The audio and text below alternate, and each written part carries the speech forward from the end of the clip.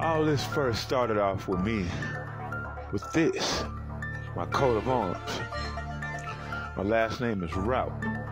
So, from doing the research from the name Route, I started looking into it, so I realized, what does it mean? So, from the coat of arms, this popped up. Along with it, it says, Old English root, which means rud. Rud. It says, component in the words ruddock, which means ruddy, and ruddock itself, which means red breast.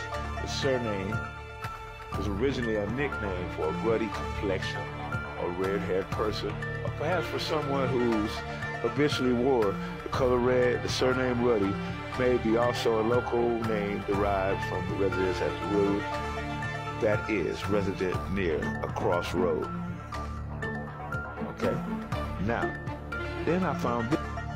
Then I looked here in the Zondervan's Compact Dictionary, and the dictionary says that the definition for the word ruddy is a word used to refer to a fair complexioned person or a red complexioned person, in contrast to the dark skin of the Hebrews. I was like, what? Dark skin like the Hebrews? But then I said, wait a minute, just let me take a DNA test and see what happens. And what do you know? I'm connected to Ireland. Highly likely match to Ireland. So I was like, whoa, am I Irish? So I started doing a little bit more research. I started really digging into the, the actual, DNA test. So I read and read. At first, I read it, and I got to this point. And how I got to this point was I had to read, all the percentages. It says, 24% this, 24% this, 24% or 23% this, or whatever that adds up to 100. And those what makes you up. But no, what those percentages are is your connection to those lands and those people. So me being E1B1A and connected to none other than Ramses III and Yisraelites, or what they call Egypt today. Actually, I'm an ancient paternal lineage holder, so we share ancestry. So I was like, man, wow, that's a lot, that's a lot. So it made me realize that I do carry the Israelite genes in the bloodline. But then, after seeing that Irish thing, I was still a little bit of wish-washy, but then I kept doing research and I came up with the Jacobites.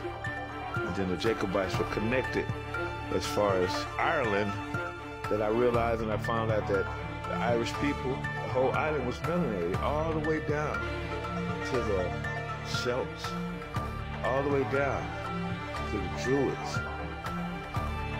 I mean, the island was even discovered by a man named Britain, who was none other than the tribe of Judah, Prince of Troy, who ended up in Britain, changing the name to Britain because he used to be albino, which the king was albino, and he was a giant, and the land was inhabited by giants. So that made this guy take out all those giants and start the land of Britain and Ireland. All that came right along with it, along with Scotia. It was a princess from this Pharaoh's court.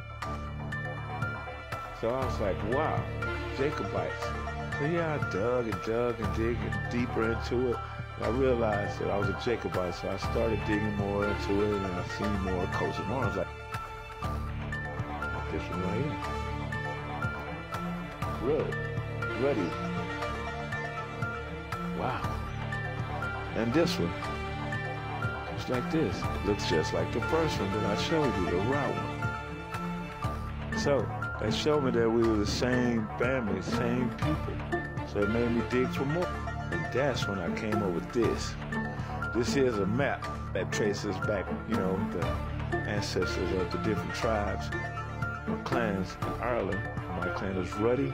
So these are the areas the darker they are, the more habitation of the ruddy clan. So I was like, yes, I'm really convinced now. So what the DNA saying right here, Irish, and I started doing more research on the Jacobites, and I realized it made sense. Because a lot of people in America hold the Irish and Scottish last names and British last names. And then also, there's many of us in the islands, the Caribbean islands. I realized that there was a lot of wars and that they had shipped us to all these islands and the Virgin Islands and the whole Caribbean area and the West Indies. So look what else I found in my recent, bam, Jamaican recent ancestry. Then I knew. So I was like, man, this is too much evidence. Makes too much sense. So I did a little more research and I came up with this guy. This right here is Oliver Cromwell, Lord Protector of England.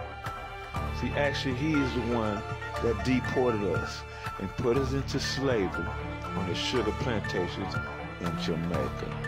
It all started in 1641 when it all set off, you know what I'm saying? When he beheaded this guy, King Charles I. King Charles I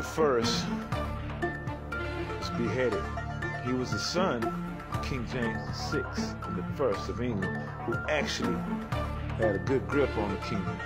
He kept, I guess he was good because he converted, he held it down for the Church of England.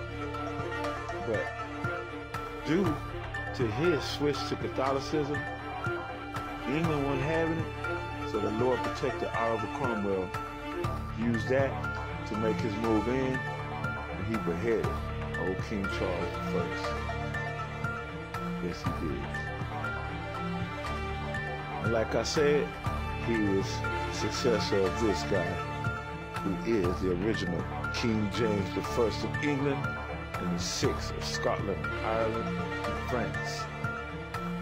So, do your research. You could also be a direct descendant of King James Charles Stuart.